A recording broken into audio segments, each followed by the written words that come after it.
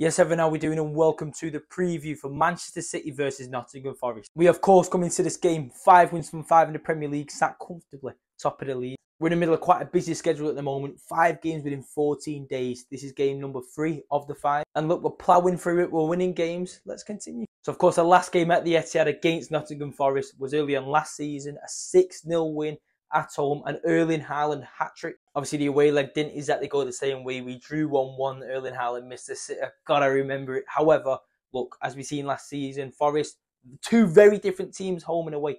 Very different teams. And I expect that to be the same this season. It'd be absolutely pointless me talking about Manchester City's head-to-head record with Forest, or even any games before last season, because the last time we played Forest before last season in the same league was in the Championship. However, I will talk about it because we beat them 3-0 at Main Road that season, and we won the league that season with 99 points. Of course, I'll talk about it. So as you may have heard, Pep Guardiola has been talking about his excitement for today's game against Nottingham Forest, how difficult it's going to be with their 2 Champions League trophies.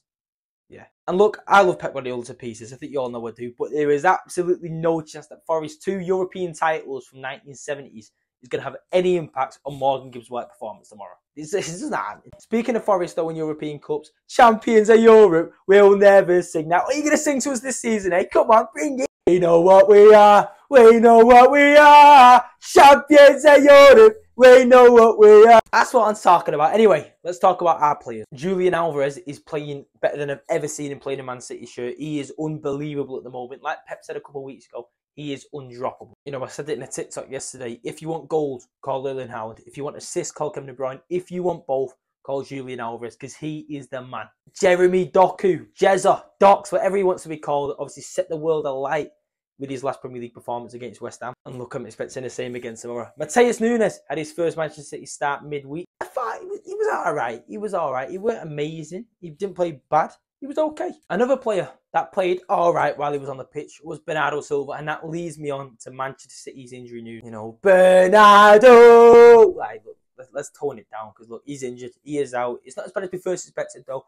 Only about 2 weeks. Look, fingers crossed he's back for that Arsenal away game. However, look, we can tone it back up because Jack is back. He was back in training on Wednesday. He's back in contention to play.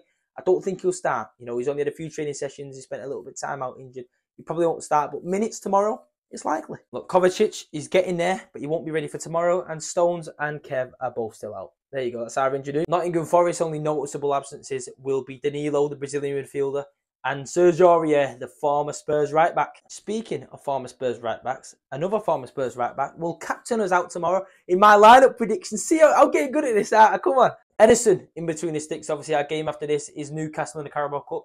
I think Ortega will play then. Edison will play tomorrow. Next up, Kyle Walker, as I said, I think will be captain. He's someone that I thought should have been rested midweek. He needs a rest, but tomorrow he can't. All right, he can't. I think the rest of the defence will be Diaz, Akanji, and Gavadio. My reason for Akanji and Gavadio was because they were the 2 players that were rested midweek. Sergio Gomez and Nathan Ruud-Hullet came in for them too. So look, I wouldn't mind Ruud playing. I wouldn't mind Ruud-Hullet playing, but yeah, I think it'll be them 2 back. In the midfield, can we talk about him, Rodri? Obviously, he's going to start against someone else that I thought probably should have had a rest midweek, but, you know, tomorrow he can't. And once again, I'm getting sick of having this conversation. Who's going to play alongside him? Kovacic is out.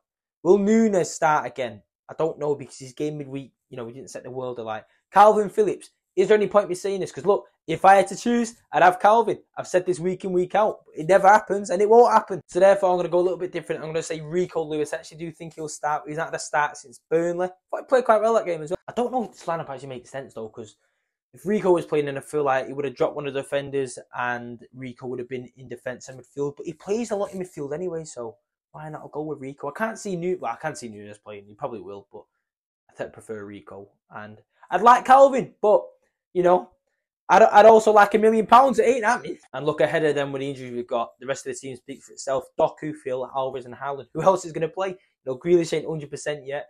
Maybe Oscar Bob, but I can't see it. He'll come off the bench. But we've got no other attacking options, do we? So yeah, it'll be them 4. Yeah, that's pretty much everything. As I said, we're top of the league. 2 teams that are chasing us, of course. Arsenal and Tottenham Hotspur. And them 2 play each other. Big game, North London derby. That's the day afterwards. They play on a Sunday. That's where they're at 2 o'clock kickoff as well, aren't they? So yeah, that one will be interesting. I don't know who I'd rather win, to be honest. I don't really care. We'll win the league anyway. I think rather Spurs though, but yeah, I'll leave it there. If you've enjoyed the video, give it a thumbs up. The matchday vlog will of course be out tomorrow after the game on the YouTube channel, so make sure you subscribe to the channel. And go follow me on Instagram, go follow me on TikTok. Go, just do everything, man. But yeah, thank you for watching. Nice one.